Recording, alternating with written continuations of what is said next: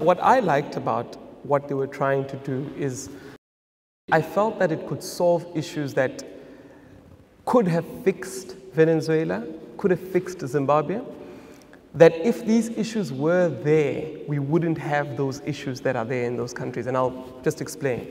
So the biggest issue that we have with when governments essentially break down is that it's the innocent people that suffer.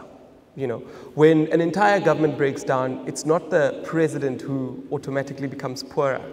It's actually the people that, you know, did not know anything, were innocent, the teachers, the nurses, the citizens that are just mere citizens. They're the ones that get affected the most. So the good thing about putting currency on a blockchain is that you you make it a controllable system that's transparent to everybody.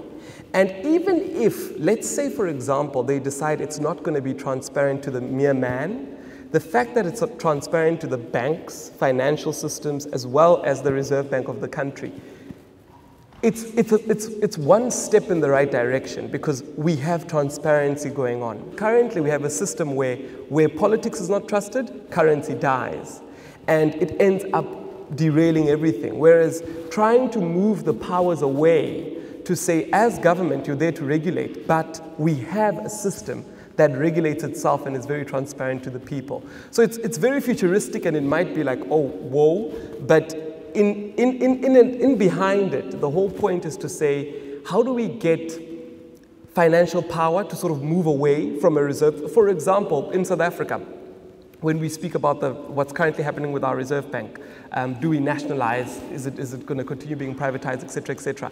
A lot of uncertainty comes because people feel like the moment we change the power, it's the power that's ruling. It's not, we don't care about the rand or whatever, it's the power. The moment we nationalize it is the fact that government will be ruling, and that's what we're very afraid of.